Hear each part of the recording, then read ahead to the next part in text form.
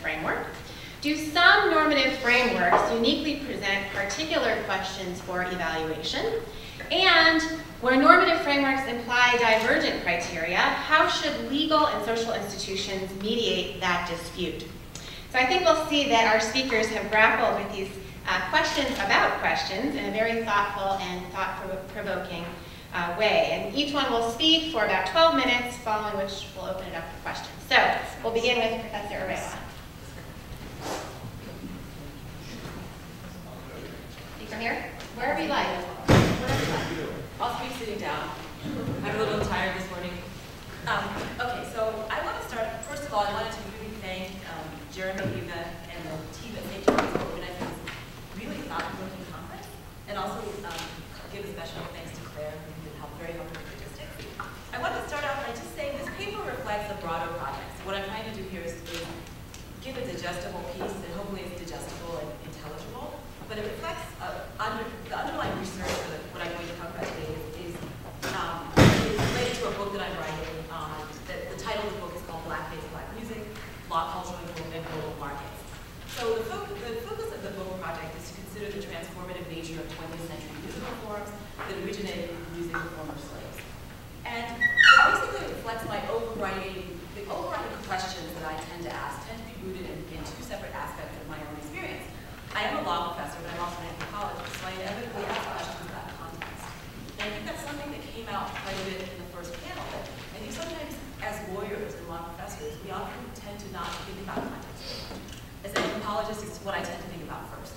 So this book is basically looking at music in context and looking at how law interrelates with questions related to music in particular context over space and time. Now the second part of the book, that is the part I'm going to talk about more in my remarks today, relates to actual musical practice. As many of you may know, I'm a musician.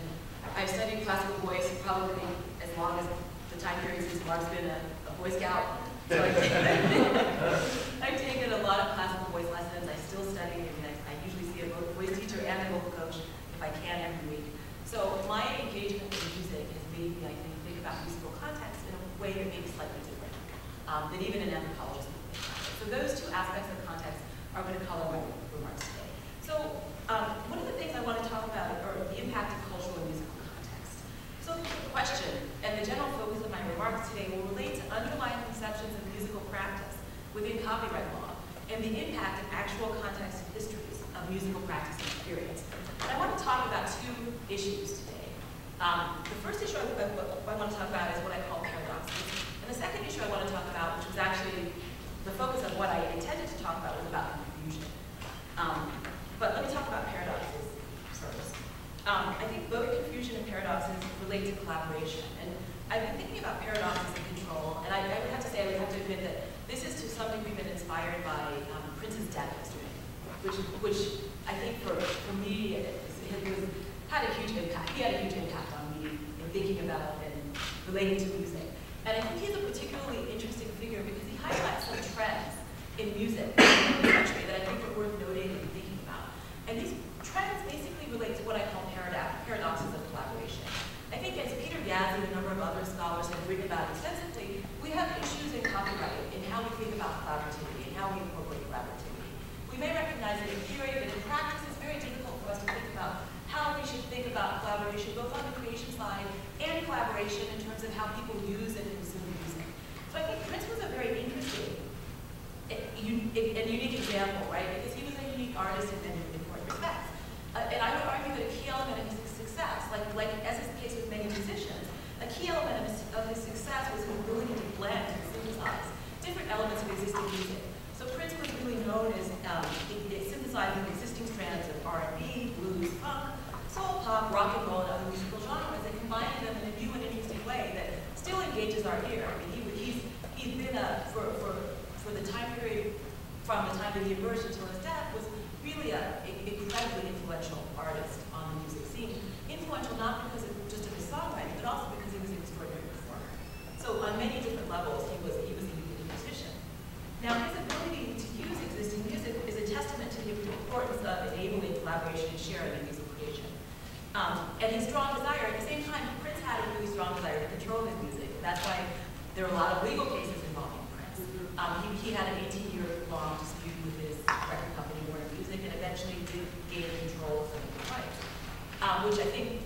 model that other artists will likely follow. An artist who is prominent and as successful as he is would obviously have incentive and the ability to be able to wrest some of those rights back from their recording companies. At the same time, his emphasis on control showed a dark side that became increasingly apparent in the digital era, where control over dissemination became something that he really focused on. In these contexts, his focus on control led to Universal, where Universal Music gave a takedown notice against, I think everyone's seen the Dance Baby with the Prince song. I can never really hear very well.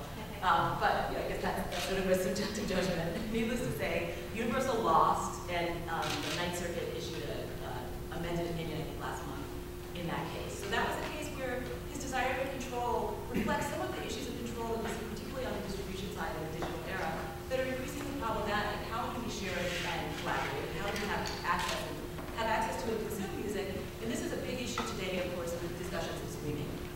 Now, in Prince's case, I don't know how many of you tried to actually find Prince's music online yesterday, and I'm not sure how many of you encountered success. Because Prince, because he was so opposed to what I would call modern ways of disseminating music, is not available on Spotify. There's very limited availability of his music on iTunes, so it's very hard to find his music. I somehow have his music in my iTunes folder, and I think it's because I might have had old CDs that I uploaded at some point. No, not uploaded, but I put up into my iTunes folder at some point. But I do think it points out some of the paradoxes of collaboration, and that it's very easy for some people to use existing music. Now, typically, the story that we've seen for much of the 20th century has been a story of uses of African American music by non-African Americans and questions and issues related to appropriation.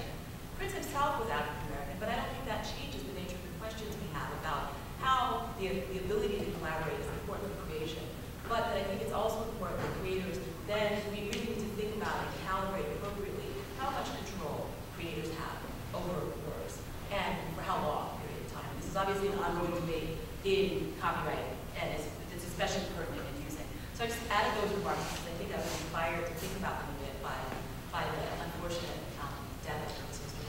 Now, the focus of my remarks, but this, I think thinking about Prince highlights the central tensions and paradoxes surrounding questions of control and compensation copyright that are continuing at times unresolved.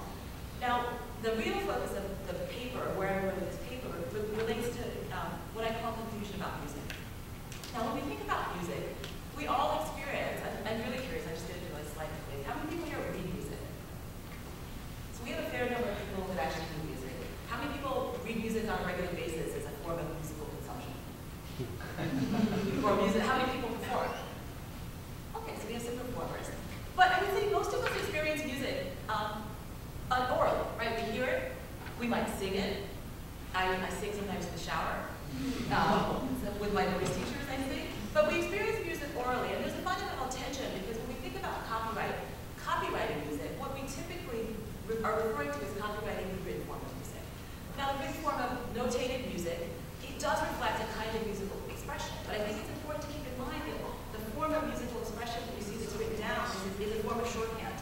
Now, there are a lot of reasons historically how notation, the kind of notation that we see that we all use today, emerged, and there were actually a lot of competing systems of notation at various points. And I'm focusing now just on the history of Western music, because the notational form that we use today came out of Western European art music, essentially. But it was one of many different competing forms of musical notation. Now, the issues and problems that arise from this, and where the confusion arises, and I know I only have 5 minutes, I'm going to be very quick and short, but basically we all rely on this written form of music. That written form is necessarily incomplete. It doesn't include, there's certain musical features that just can't be written down. Some because by nature, timbre, for instance, you can't, timbre sounds like the French horn. I mean, what does that mean? You can't really write that down effectively. So timbre is something you can't really notate. There are other musical features that are just difficult to notate. So rhythm, no matter what kind, it's not just sort of African polyrhythms that are difficult to notate. Rhythm in general is very hard to notate. So rhythm is one of those things you typically often need to learn orally because you have to hear it and then you have to try to repeat it and replicate it. Now, because of the fact that we rely on copyright so much on the written form of music, and we experience music as an oral and heard and performed thing, leads to confusion and tension.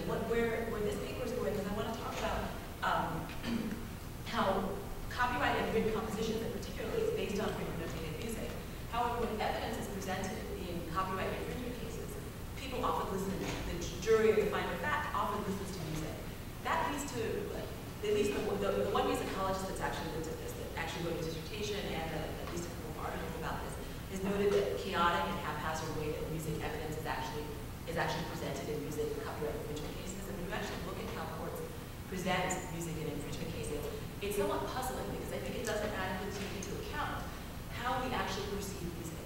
When we moving from paper to actually hearing music is more than just moving from the visual to the sound. It also involves phenomenally different aspects of our brains that touch on our musical experience. And this is something I started to think about a lot more in conversations with my husband. My husband's a guitarist. He's a classical guitarist, but he also plays acoustic guitar. And we'll also often listen to the same piece of music, and we'll talk about it, and it's as if we heard two different pieces of music.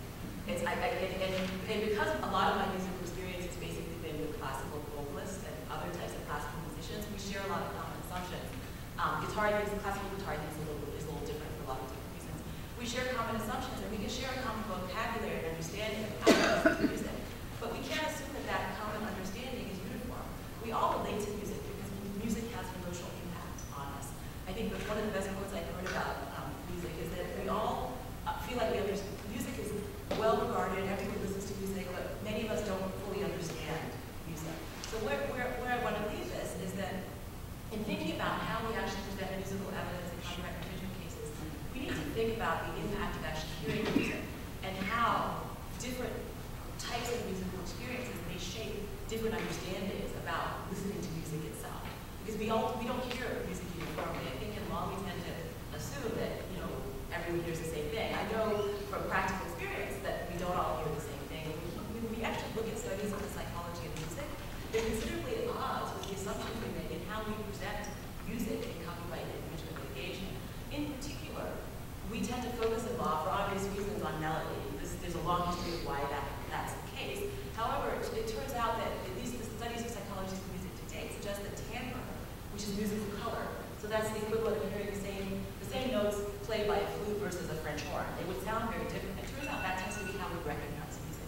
So in thinking about the psychology of music, the neurology, the issues of cognition and perception, I think we need to incorporate those to a better extent in how we actually present music in copyright cases.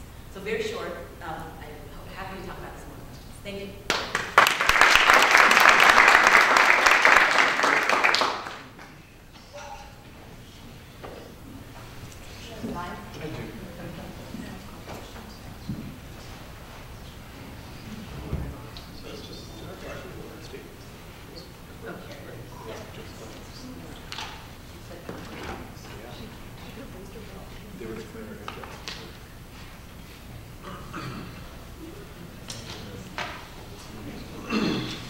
Sorry for making us twist around. All right, I'm Oskar Liivak from Cornell Law School, and big thanks to Jeremy, Eva, and Claire, and everyone else at St. John's for inviting me.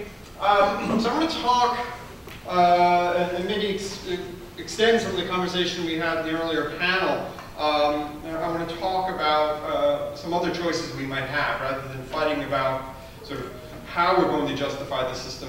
Maybe we should talk first about what system we're trying to justify. And in fact, I think, Brett, your question was right on this, and so that's where I'm heading.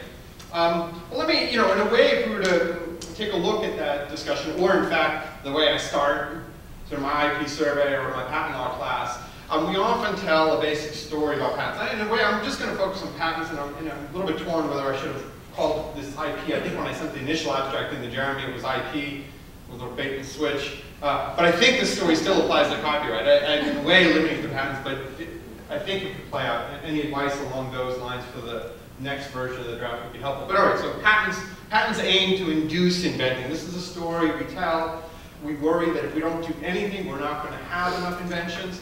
And so what do? We're going to aim to induce the optimal amounts of invention. How do we do that? Let's provide a reward, right? And other people have seen this problem and said, oh, well, maybe we don't need to have exclusive rights systems. There's all these other choices like prizes and grants and so forth. But for a lot of us, we're like, well, let's look at this exclusive rights system. What is it doing? It's going to provide a reward that then gets people to get into the business of inventing.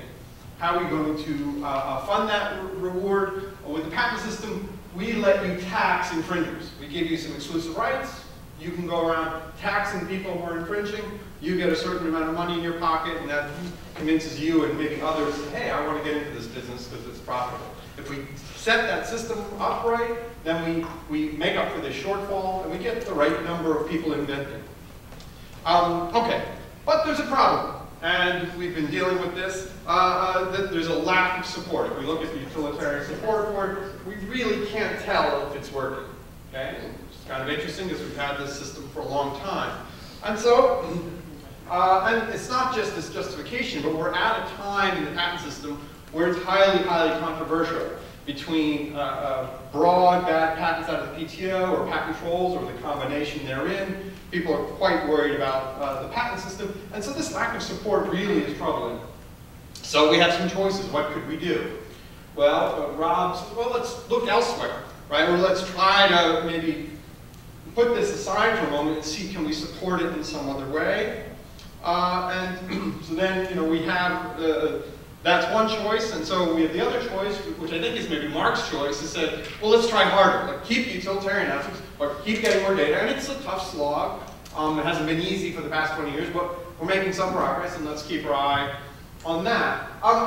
My question is, well, you know, and I support both approaches, actually. But then the question is, well, you know, maybe we should look at these initial assumptions, right? That maybe the problem is that we've picked a way of framing the patent system that makes it very hard to do maybe either of these, but especially this one. That'll be my argument, that we've picked a pathological framing for the patent system. One which, even if we keep trying, we're never going to resolve these issues. And so maybe what we should do is also consider adjusting this framing, so then we go back to this justification, we maybe have an easier time. Mark mentioned epicycles, and a way when there is a way in which, you know, last night, I don't know why I woke up at 5 o'clock, and I'm like, this morning, and I'm like, how am I going to, you know, what example would I use to explain this? And I always remember doing problem sets in my physics classes, and you'd sometimes try to set up a problem, and you could set it up in various ways, and you would find, geez, these numbers are really, really hard. It's very hard to do these calculations. And all of a sudden you have an aha moment. You say, oh, wait a minute. If we're talking about, you know, the Earth going around the sun, rather than using rectilinear coordinates focused on the Earth, you say, wait a minute. Use a coordinate system focused or centered on the sun. All of a sudden, the equations start to make more sense. And that's the kind of view, is that maybe we picked a weird way of doing it. Now, this story makes some sense, because you say, hey, we have a shortfall. What should we do? Well, let's just reward inventors and make up for that shortfall. So in a way, it makes sense up front. But then when we go to support it, I think it turns out to be what I would call pathological. Why? And so why is it pathological? And why do I think, if we keep thinking of the patent system as something that rewards or induces, I think, in a way, it's always going to be unjustified. In fact, continuing to try to fight a utilitarian fight about the reward system might actually be what you could call pejoratively some kind of act of faith, because it's unfalsifiable. And so maybe we should really change the way we're thinking. Okay, so what are some of the problems? Well, it seems up front you have to judge how much reward to give, right? And this is a problem. I don't know how much innovation we need compared to everything else. We don't do that in the rest of the economy.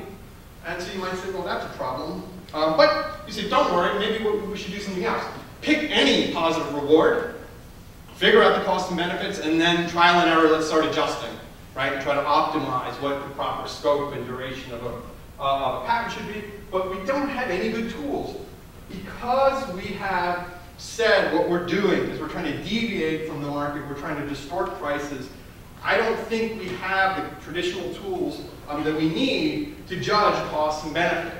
So just by our framing, we don't know how to set this up, we don't know how to find that solution, so I think we're really quite in trouble, even with these first 2 points. And I kind of ran out of space. There's a few more points I could put in. There's a whole number of issues why I think it's pathological. But one of these things is data.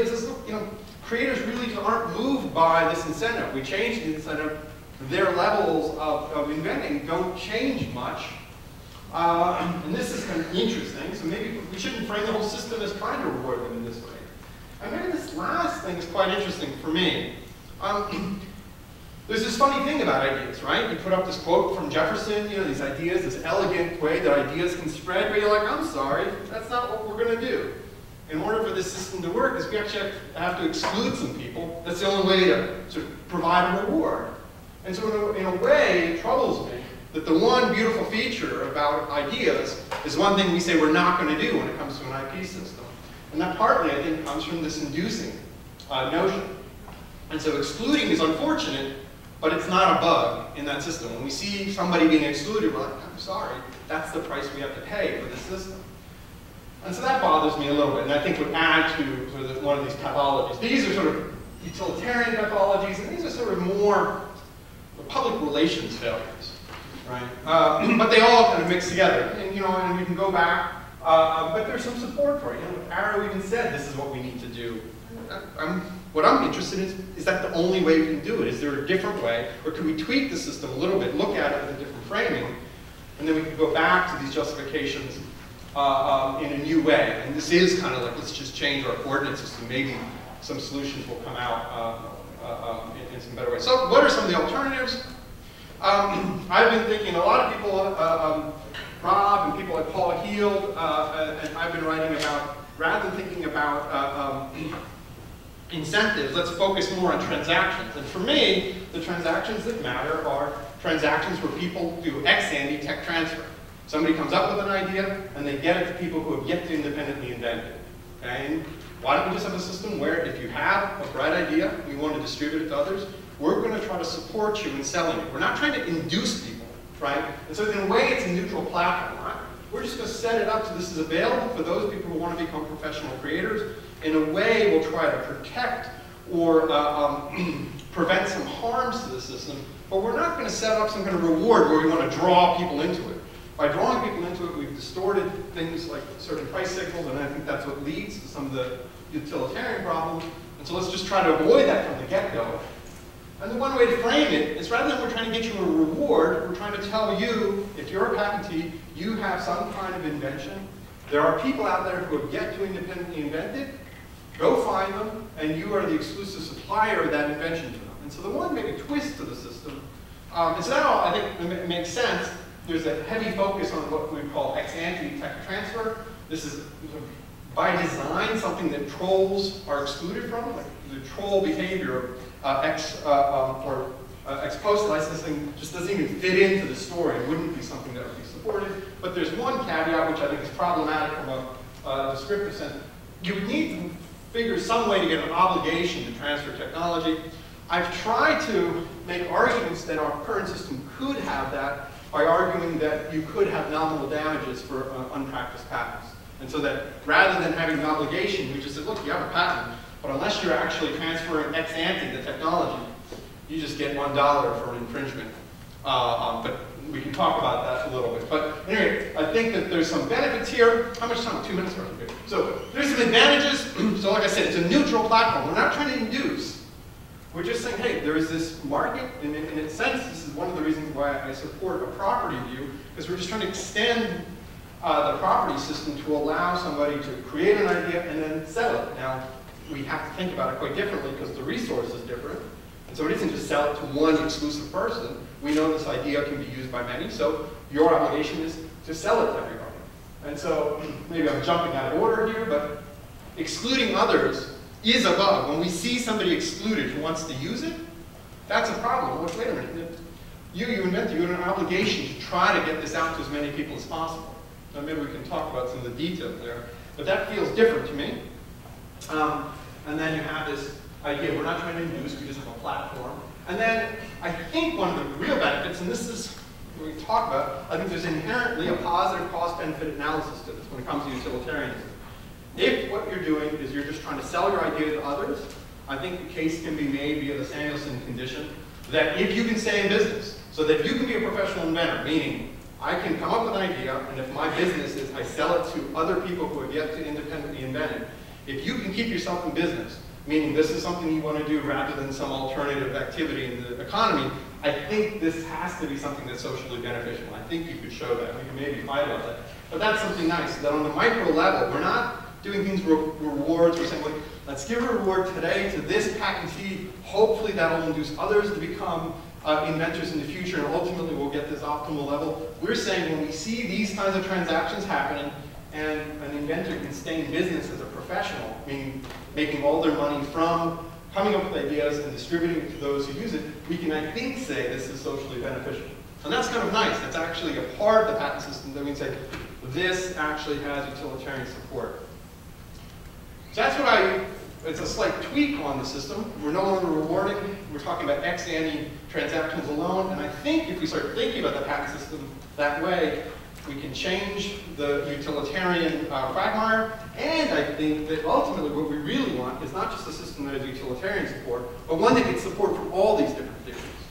Right? And so we could come back and say, okay, it's got utilitarian support. You're not a fan? Let me show you some other ways in which I can support roughly the same system. And so that's the hope. I haven't demonstrated that here yet, but this is sort of a direction that I would like to go in. But the main idea is maybe we should tweak the general purpose of the system a little bit before we try to kill ourselves trying to provide justification. So that's it. Thanks, guys.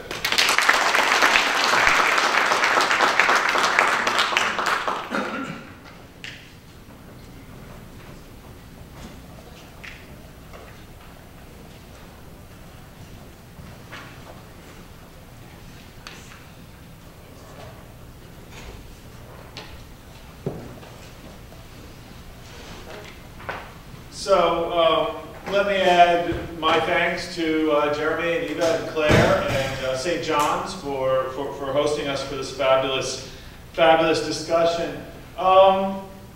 Maybe I can say, right, if there's one thing that we learned from the discussion so far, it's that the normative commitments of intellectual property are pretty richly debated.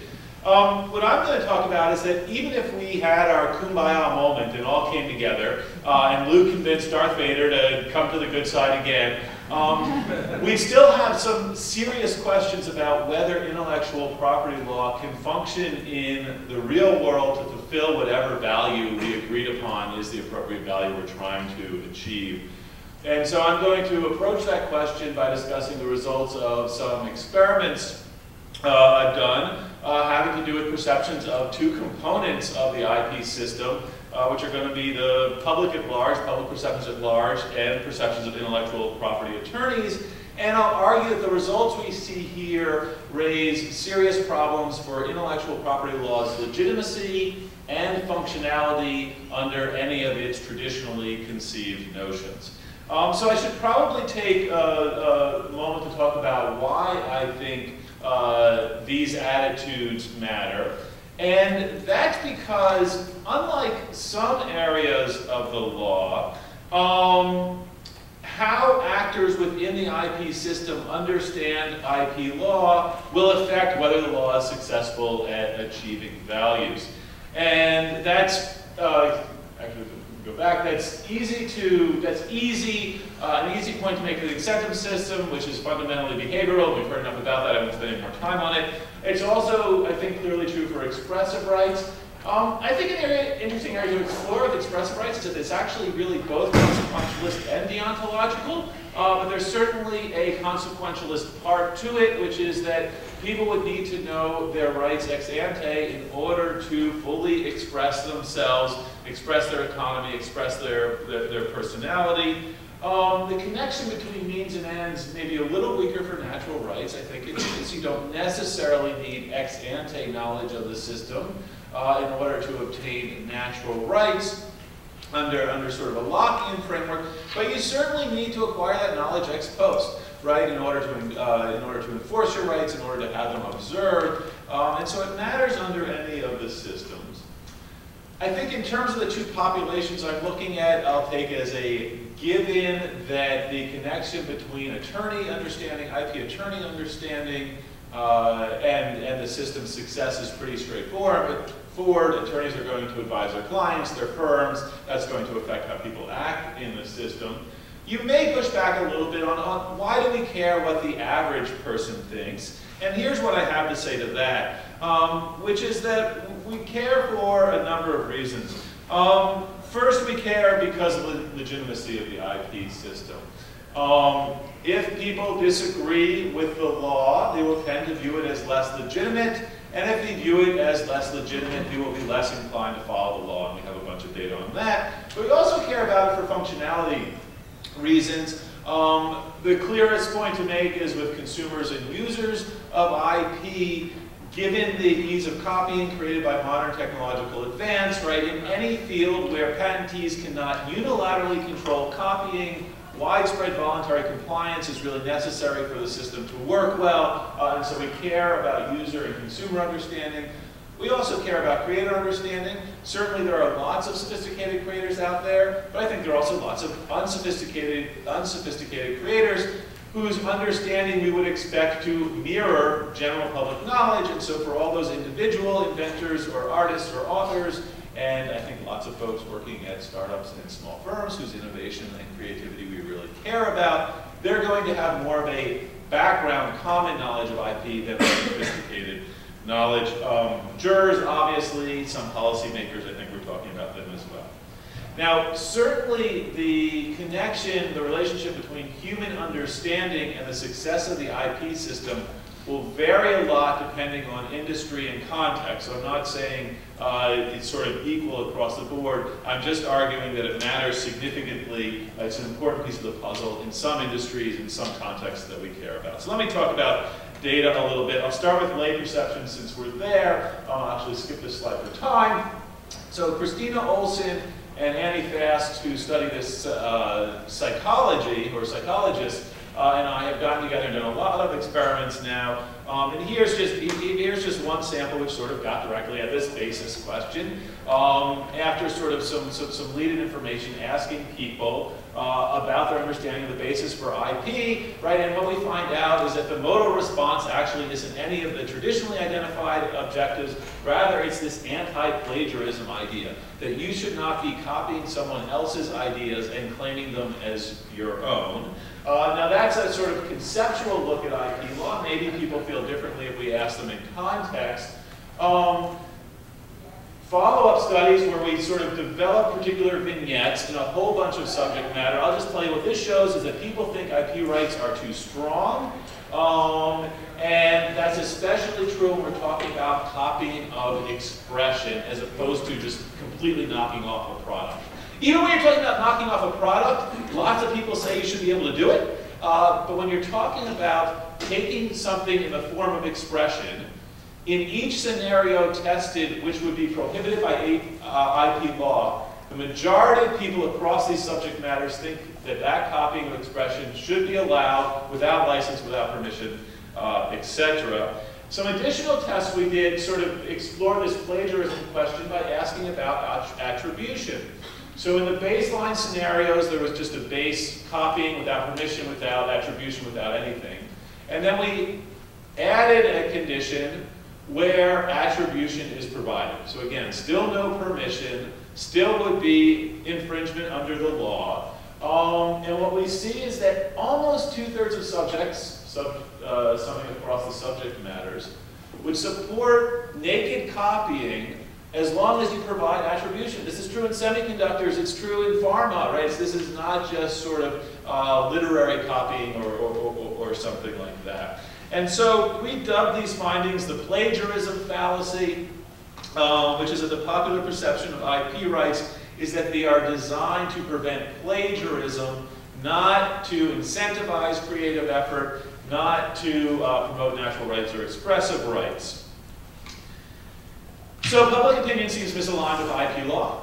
Maybe we can change it, right? Now the evidence from the efforts of the RIAA and MPAA are that you can't that much, but we just still explored it. And so we did some tests with sort of gathering knowledge information. Unsurprisingly, people have a very low level of knowledge about IP law. I think surprisingly, the knowledge of IP law does not affect people's preferences about how strong the law should be. So simply giving people information about the law doesn't seem to work. Well, maybe if we really explain the law to them, explain the basis to them. And so here it got fun. We got to make up sort of lengthy explanations about the basis for IP law, and you can see all the ones we tried. And in each case, I got to do a little fictional writing to explain how the Constitution and famous inventors and authors across centuries and current IP disputes all explain why one of these is the reason why we have IP law. right? And so this is a sort of a richer crime than I think we could ever expect to occur in the real world, and we find it has no effect, at least for the traditionally identified bases. But this gets fun. If we explain a commons basis, something very angled on the public domain, the value of sharing information, or if we can create an explanation based on anti-plagiarism, it has an effect and people think IP rights should be weaker. So we're seeing this sort of one-way ratchet where explanations about the basis for IP law, it's very hard to convince people IP rights should be stronger. It seems much easier to convince them that IP rights should be weaker, or the explanations that are more salient are the ones that indicate protection should be weaker. So that's all the public. Let's talk about attorneys very briefly. Lisa Larimore-Lex, Maggie Whitland, and I are exploring sort of the culture wars in IP question, trying to understand what leads IP experts, IP attorneys in this case, to have different opinions about intellectual property law, about the strength of IP rights. And so this is just one little piece I pulled out. We're still gathering the data, but we asked them about the basis for IP, and you can see the results. IP attorneys think that it has an incentive basis. Right? So somewhere between the point that you go from a member to the public, go through law school, start practicing IP law, you are indoctrinated into this incentives basis. Now I still get a little bit of the anti-plagiarism and a little bit of natural rights. I will tell you that how long someone has been practicing IP does not have a statistically significant effect on these percentages, at least in the pool of people we have so far. So it seems to be once you start to practice IP, you have the incentives theory in mind, and that stays with you over time. One other result, sort of preliminary result that seems to be coming out is that depending on attorneys' perceptions of the basis for IP rights, it affects how strong we think the rights should be, but that varies by IP field. So incentive basis folks think that patent rights should be stronger, but plagiarism folks think that copyright and trademark rights should be stronger. So I think I'm running out of time, right? So I'll just wrap up, and right, all of these wrap-up points are, of course, simply positive statements, not normative statements. I think IP law faces significant legitimacy challenges under each of its traditionally conceived bases, at least among the public at large. And in terms of law's ability to function to meet its desired ends, we can tell an incentive story in certain situations. What are those situations going to be? Those are going to be for parties or industries that are sort of sophisticated parties, are represented by IP attorneys, and that work in fields, produce products, processes, works of authorship, in fields where they can unilaterally control copy, right? In other areas, it's going to be much harder for the incentive basis to work. So right, we can play about what industries might fit that mold. Pharma is one that jumps out. Semiconductors, right, perhaps. First run movie production, perhaps.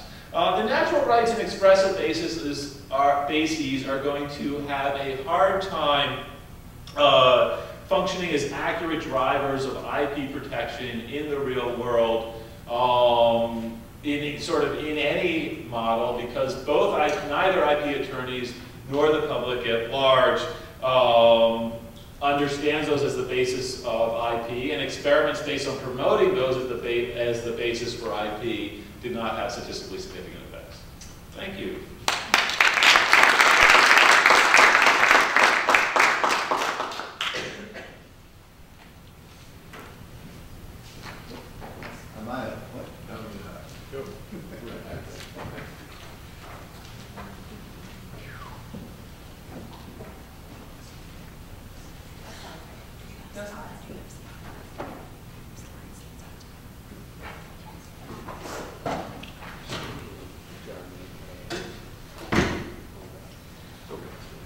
Good afternoon. I'd also like to thank the organizers of the conference for having me. It's been great so far. I've really enjoyed it. I know I am the last person before lunch, and I don't have slides to entertain you, so I'll do my best to keep you entertained just by speaking. No promises, though. I'm going to be speaking about human development as an intellectual property metric, and my presentation is slightly different because I write on international and comparative intellectual property law, so I'm taking an international perspective here. So I'm going to highlight a few points from my essay. My thesis is basically that intellectual property is about people, and it is about improving the human condition, and that our metrics should reflect intellectual property's role in improving the human condition.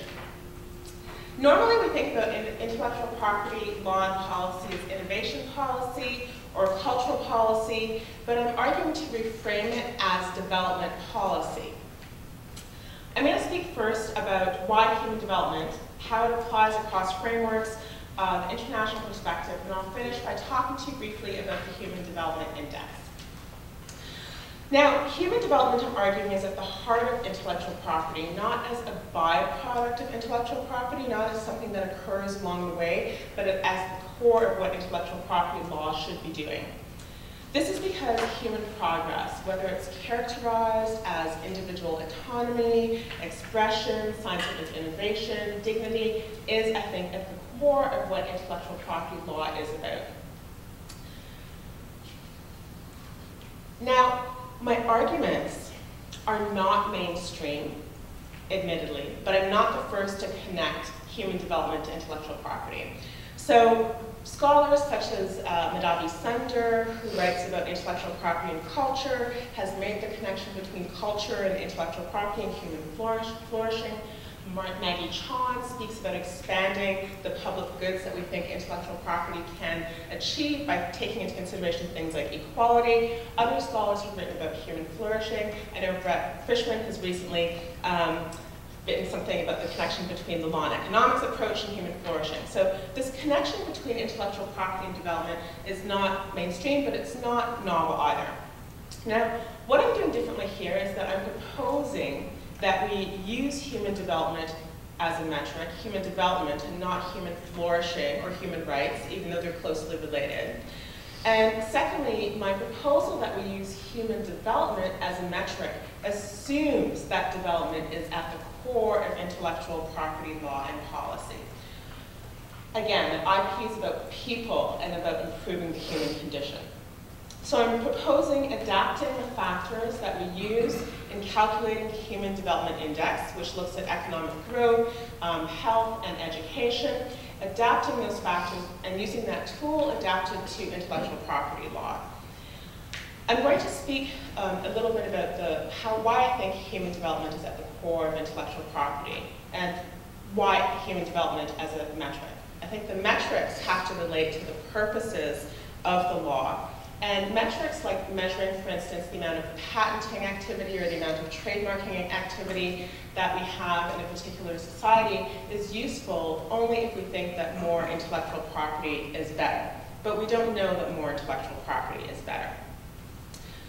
There are different justifications for intellectual property, as we've heard this morning, but in my view, human development captures much of what intellectual property law, as it relates to human beings, seeks to accomplish.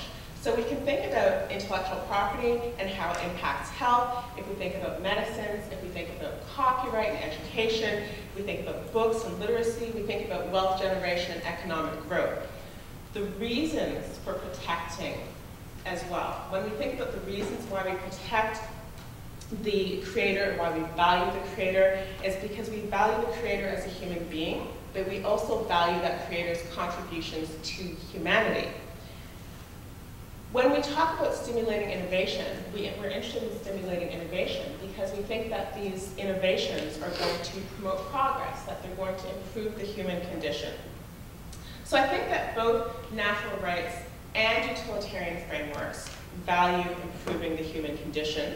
I would characterize natural rights theorists as focusing more on the individual and the individual's dignity and the individual entitlement, whereas utilitarians are concerned more with the societal welfare, but they both, I would argue, are interested in improving the human condition.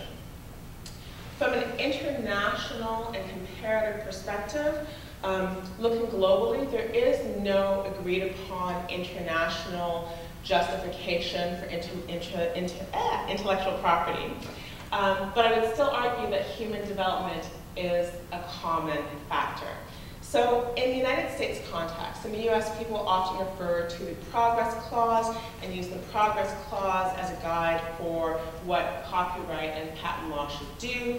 If we just compare with Canada, right next door, for instance, Canada doesn't have any constitutional clause that speaks of progress or guides what IP should do in the Canadian system. And as Danielle Gervais has argued, the purpose of copyright in Canada was not clear. The courts have clarified to some extent that the purpose of copyright is based on a mix of English and French traditions, a mix of natural rights and utilitarianism, but still generally instrumentalist. I give Canada just as an example because often we think of what is progress in the US context, but in a system where we're operating globally and we have international treaties, we have to think about what does intellectual property mean in the global context. Institutionally, in the international space, there has been a long connection between intellectual property and human development as well. This is evident from things like the WIPO development agenda and even just the World Trade Organization intellectual property agreement and the exceptions for developing countries that were there from the beginning. Now, I would argue that the WTO agreement that harmonized intellectual property standards and created this enforcement mechanism exacerbated the tensions and the perceived imbalance in intellectual property because we've shifted to focusing on the economic considerations and not considering other factors such as health and education. Now, the balancing that we need to do in intellectual property at the international level, I would argue, should be balancing that is done with a view to human development. We speak about balancing the interests of users and producers of intellectual property. How do we make sure we produce enough that we have enough access? Well, how do we figure out what that balance should be? I would argue that we should do that with a view to human development. What am I talking about when I talk about human development? I mentioned it briefly early on, economic, health, and education considerations. So the United Nations Development Program has for over 20 years been using this Human Development Index that it uses to rank countries in terms of their progress in human development, and this was based on a recognition that economics alone are not enough. So it allows us to account for economic growth as well as human flourishing in terms of health and education. So I'm not advocating a rejection of the economic model. I think the human development factors allow us to take into consideration more than economic interests. And so, for instance, if we think about copyright, so there was a study on copyright piracy. How does copyright affect education? How does copyright affect literacy? That is something that one could measure. And then you would also consider, for instance, what is the impact on the economic situation of the creator. You could think about food-related patents and how the food-related patents have an implication in terms of access to food and health outcomes. You could also look at whether, for instance, is it increasing the food supply or is it leading to restrictions that make it difficult for farmers to engage in traditional farming practices, for instance. Human development, in my view, prioritizes human interests. And I would argue that the negative, and there has been a negative reaction to intellectual property protection at the international level. I would argue that the negative response has been due to this perception that intellectual property facilitates corporate goals at the expense of human interests. And while we have many human users of the intellectual property system, if you look at who owns a number of patents, most of the patents, you have a lot of corporations, corporate owners of IP, and they're perceived as the beneficiaries of the system. The international agreements have also been applied such that the economic benefit to the intellectual property owners has been prioritized. And human development concerns like health and education have been relegated to the periphery of IP. So I would argue that using the Human Development Index factors, again, which is including economics, health, and education, to evaluate intellectual property law and policy could lead to developing IP law and policy that prioritizes human interests. So individual human dignity is protected by the human development factors, and maximizing social welfare can also be achieved by looking at the human development factors. So, for instance, the example that we had earlier about whether you would have creators be forced into slavery basically to produce, if we're looking at something like human development, even under a natural rights approach, you wouldn't do that. Human development under a natural rights approach would be used as a guiding value, as I'm proposing it. So when you have conflicting rights, you would say, is the right going to promote human development, or is it going to reduce human development?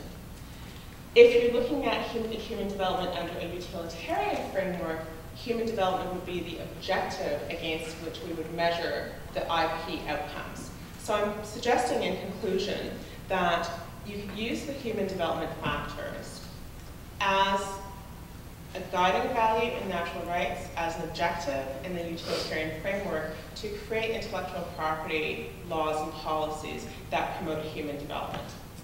I welcome your comments, and this is still a work in progress, so I look forward to hearing from you. Thank you.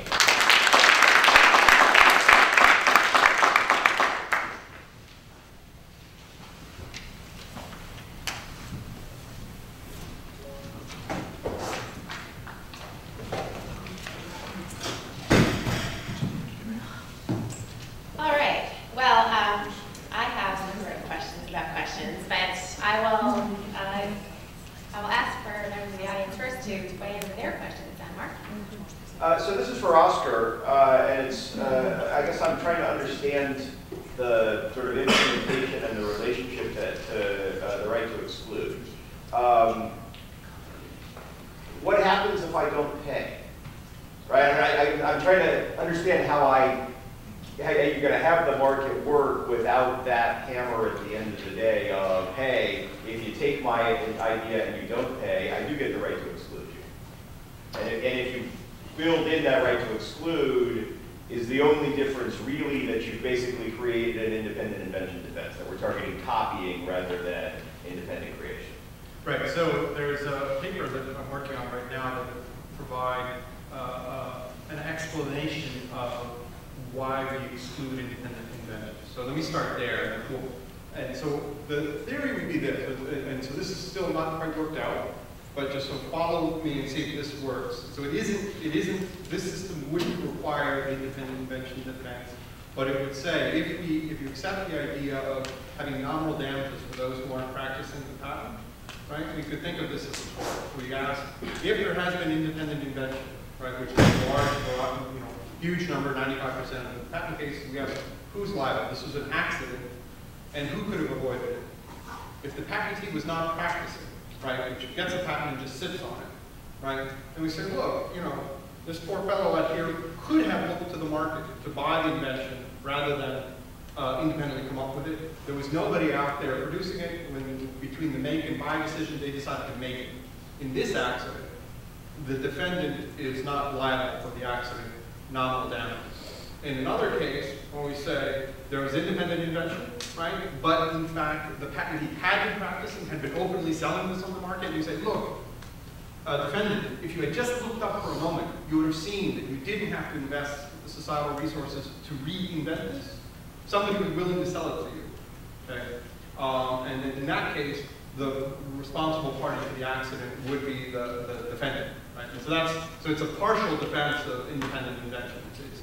And so, but I think you're bigger, so that's one thing, and so maybe we can talk about that. But the other question is, how do you enforce the fact that this isn't that people will get it for free, right? Everybody has to pay something.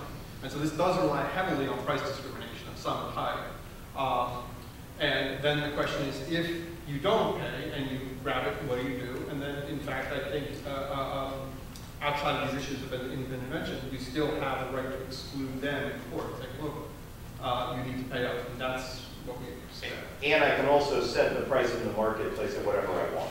So I could choose. I could choose essentially not to license. Well, maybe. So now this is where it gets interesting, and then, now this is this is why it's still being worked on, right? So now the question is, so the easy case is established royalty, right? So when we come to damages, we say the judge is like, look, here is this. Let's say here we have somebody who's liable. They're using the invention.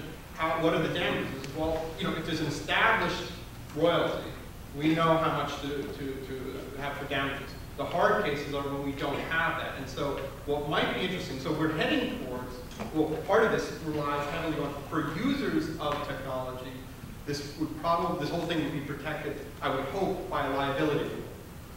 Right? So that means that if you're a user of technology, you will never be excluded, but you'll have to pay. Okay? And the benefit of that is that this is what we think should happen with technology. Users should get to use it, but the question then becomes how much do they have to pay? How do we set what that price is? And I'm worried about, I'm not sure I've solved it, right? But the trick is if we say, all right, sure, there's an established royalty, inventor sets it, then the inventor can effectively exclude by just setting the price high. If we go the other way, then we're in some ways going to force some people not to become inventors because they're like, the price that I can recoup from these people who are just never going to pay whatever I ask voluntarily is not going to be enough, so I'm not going to invent. And so I got to work on it, but that's the general gist of what I'm having. That's good.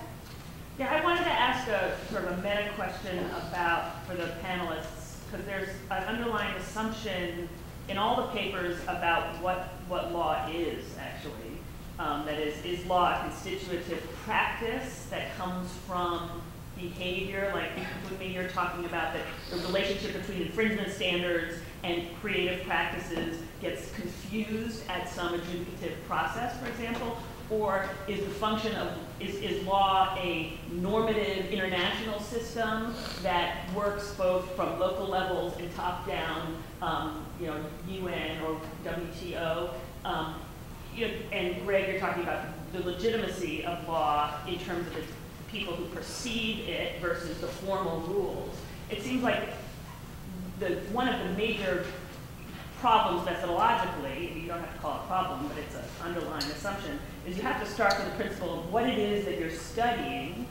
What is it that you're studying? What is the law that you're studying that you either want to change or you want to explain? Does that make sense? And it seems like all of you might be starting from different places. Like, what is the, it's a social system, it's a formal rule-based system, it's a, so. I think it could be all of the above. For me, what I see as law is derived to significant degree from context. I can't hear you. And what I think of as law is derived to a significant degree from contextual factors. I think law takes different shapes in different contexts. I think it could be all of the above, depending on what context you're looking at. Right, but for the question of doing the study of music copyright, for example, or whether the patent system is working, for example, don't you have to explain that as a baseline? Or do you think that's not actually necessary for the knowledge that's being produced about the IP? I think that's a great question. I think from an international perspective, so I am looking at the law as, to some extent, coming from the national level and being fed up to the international level, but the international level also feeding back down to the national level. But I think with my argument, what I'm suggesting is that you could give countries actually quite a lot of flexibility to determine what the law should be. I mean, I just want to say, it sounds like for you, law is a form of political relationships. That is what a political scientist would say. I think at some level, when you're talking about international law, it does become political. But I don't want to say it's purely political, because then people say there's no such thing as law in international law. And I think as long as you have mechanisms like the WTO dispute resolution system, where you can say to the countries, this is what you have to do, that you have a requirement that you have to have at least copyright like plus 50. I mean, that comes from international law, right? That's an obligation that states have taken on, and then you can have more, but you can't have less. So I don't think it's just politics. I think there is something substantive there. I don't know if that answers your question. It exemplifies the issue. I would add one thing, at least for me, so you're asking. I think an important way, especially if we're trying to move forward with the IP system, especially the patent system, that I want to view that as a system of behavior that exists outside of the courtroom, outside of the shadow of litigation, where I see socially beneficial activity. The litigation system is a way to reinforce and protect that, right? And so it is a set of sort of behavior, and in this sense, we were having some earlier discussion. Rob mentioned in his critique, or in his response, was talking about Holmes and Posner having this sort of deep law and econ, or Holmes even Batman view. I would go further than that, say someone like H.L.A. Hart really is like, look, we want people to have this internal perspective. And that, for me, is important because that does bring in some sense of morality. Yeah. But it is a morality about why we should be behaving a certain way out there in the world, not because we're worried that there'll be a cease and desist letter. We're looking at each other like, I got something, and this is where my story kind of comes from. It's like, I got something valuable, we can do some kind of exchange, we'll both be better off. And then the patent lawyers and the system is there to protect that. And so the behavior comes first, it's primary. I think sort of your question circulates around the IP values issue, right? What law is will look different if we accept the utilitarian or incentive framework versus the natural rights framework. And that's only sort of one part of the question. There are other what is law, what law is kinds of questions out there. But we could have formal law reflect perceptions more. We could aim towards alignment, for example, if we thought that law is supposed to reflect normative commitments, which is what your paper is suggesting it, not entirely, but it's I would say I'm suggesting, but I'd say, I mean, I think your question is a great one. I think it's easy to answer for my paper, which is when I'm talking about legitimacy. Again, it's not a normative statement, but I'm trying to reflect on whether, right, the law legitimacy refers to whether people perceive the law as legitimate functionalities or. I want to jump in actually and ask you a follow-up question, Greg, which was, I saw the evidence of how people responded when you kind of gave the conventional 3 theories about IP, and did that affect their view on how strong we think the law should be, and whether they bought those theories. And it sounds like they didn't really buy those theories. But my question is, did you ever, was some of the follow-up questioning that you did in asking about the anti-plagiarism norms, did you in any of the questions take it a step further and ask them, why is it that plagiarism is wrong? And if so, is there any sense in which that, asking at that level, there was some overlap with the story of the 3 conventional justifications for IP? Yeah, so we did explore that, although in the opposite order. Okay. So we purposely tried to begin the studies making as few assumptions as we could about sort of people's understanding. So we began with sort of very exploratory questions about how people felt about copying. We started with totally acontextual questions about copying, so not introducing any concept of IP rights, just copying. And what we get is this sort of open-ended questions. Overwhelmingly, respondents have an ethical or moral opposition to copying. Nearly everyone thinks it's wrong. A few people thinks it's okay in some circumstances. Almost no one says it's okay, period. And when people describe why they think it's wrong, it's all rooted in sort of copying as theft ideas. And I think that's the anti-plagiarism idea. And so then we followed up sort of circling around IP and that kind of stuff. So I think what happens with IP is sort of that people know there's some IP law out there that prohibits copying. And they search for a moral or ethical hook for it, right? And there's not a natural one. Or at least the sort of kinds of natural ones we might argue about aren't very salient with people. And so they end up hanging it on, well, I know plagiarism is bad. I know taking those ideas is bad. And so they sort of come around to it in that direction. At least, that's sort of my best guess about what's going on. Let's see, in the back, you had a minute first. My question is directed to, I think I'm pronouncing the name right, Professor Osei-Tutu. It's in relation to, I just want to link your presentation back to previous presentations on values in intellectual property. I see you're working within the tradition of IP and development, specifically human development. As I do understand, the issue of development is very, very contested. We don't even have a shared understanding of the meanings of development, let alone the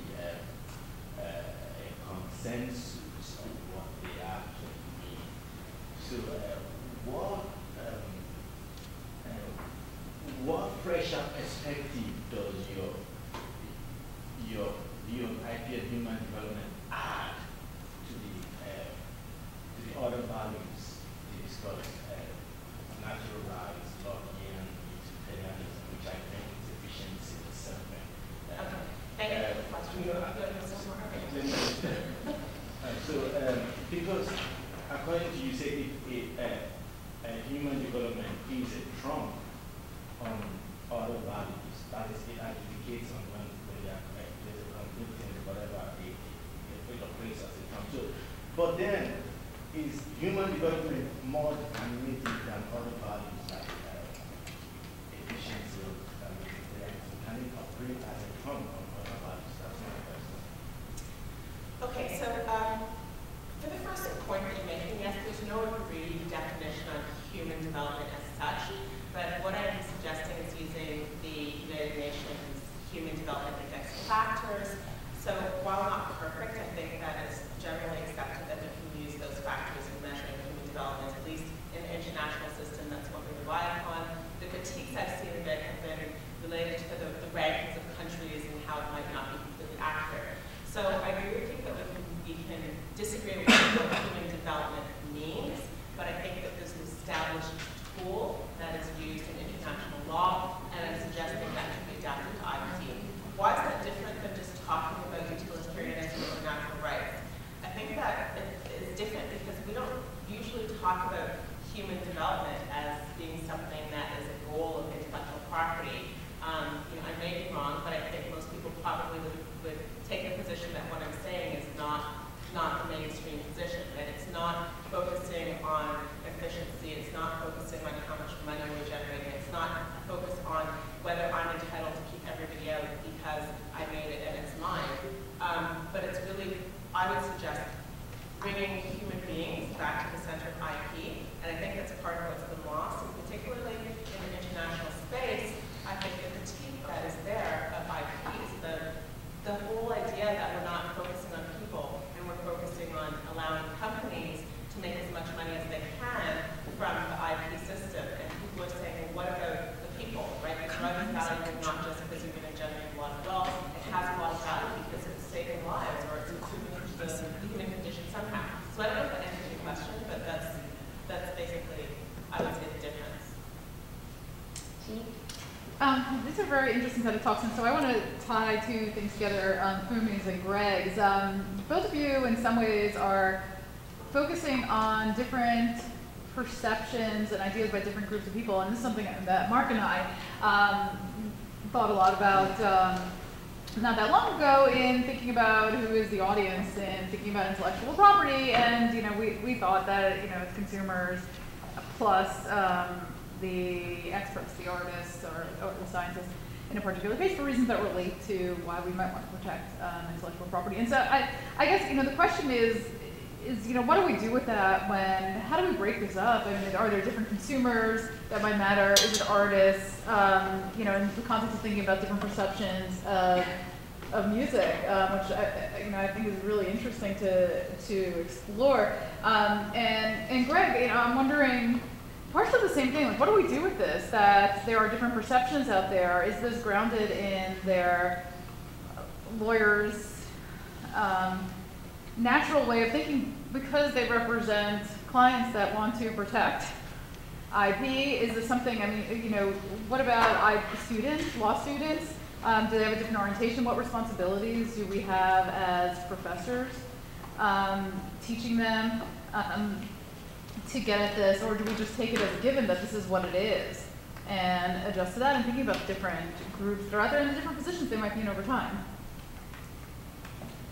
So I would say the first step would be to understand how people perceive. I think, there's been a fair amount of work in psychology on that. That really hasn't filtered through to a significant degree in music and law. So I think we just need to understand how perception affects perception of music, and then use that as a starting point for understanding what is the most appropriate way to present evidence, for instance.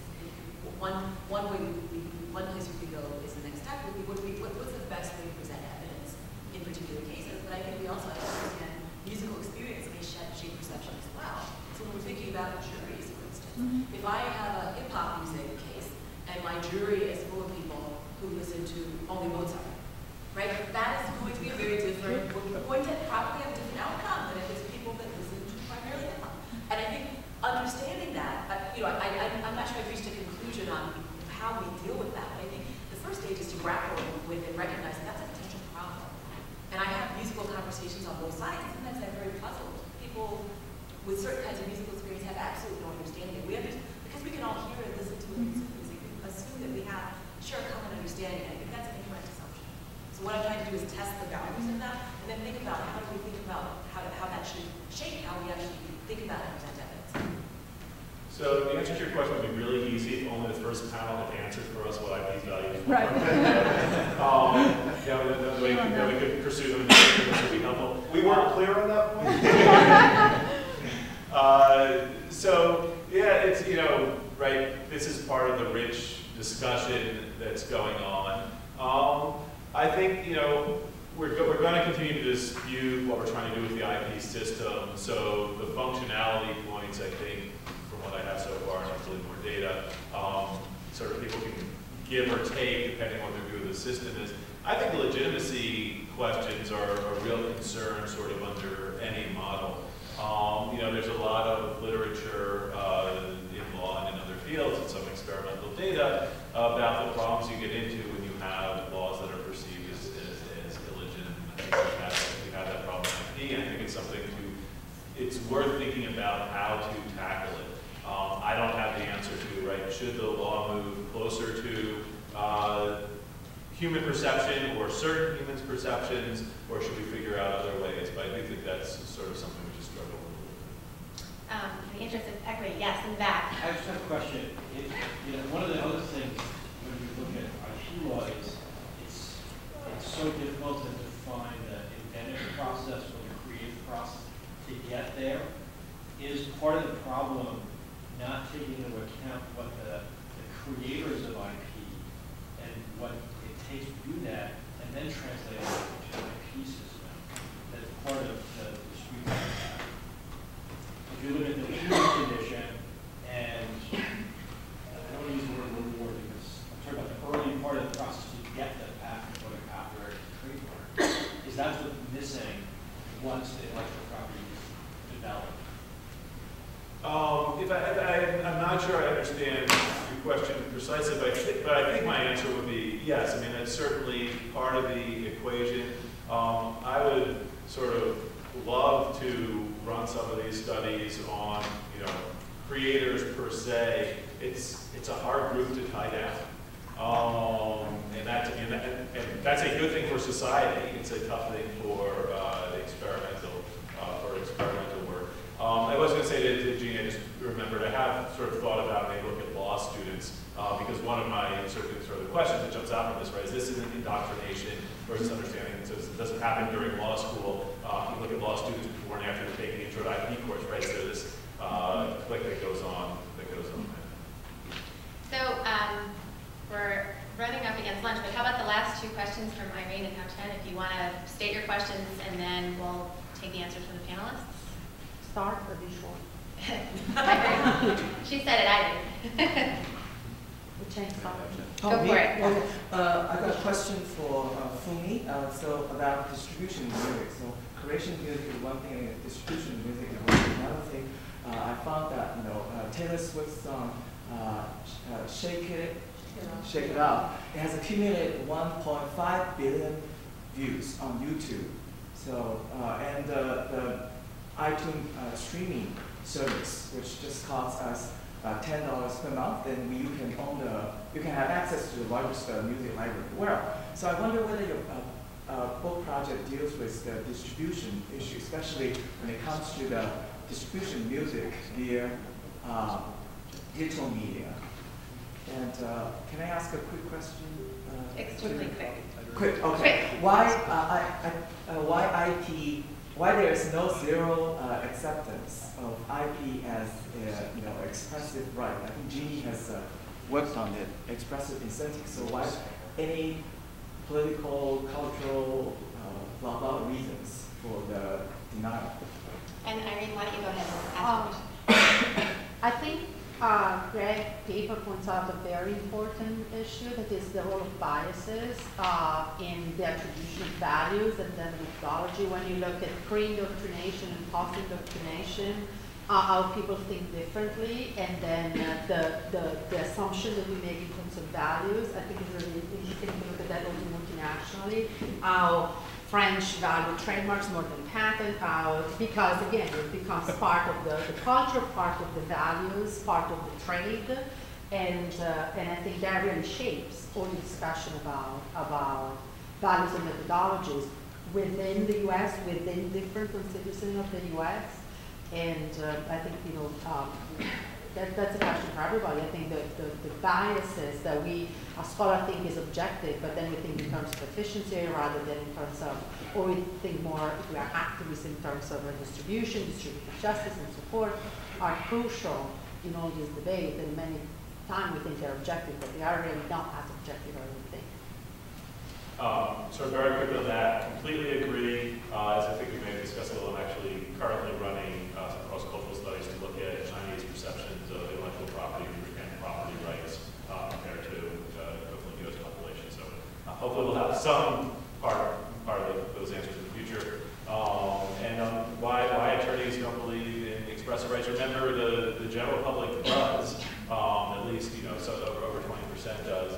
You know, I think in U.S. law schools, one thing to explore, expressive rights don't get a lot of play. Incentives obviously strongly do. I think natural rights get a little bit, but expressive rights don't. Just in short, I am actually looking at the distribution side, and one of the things I'm looking at is tying our conceptions of collaborativity to thinking about creation and distribution. Because I think part of what we're talking about on the distribution side of digital era based on how we listening, repeating, those are acts of collaboration. I think we can think about them affirmatively more to that extent. Well, please join me in thanking our panel.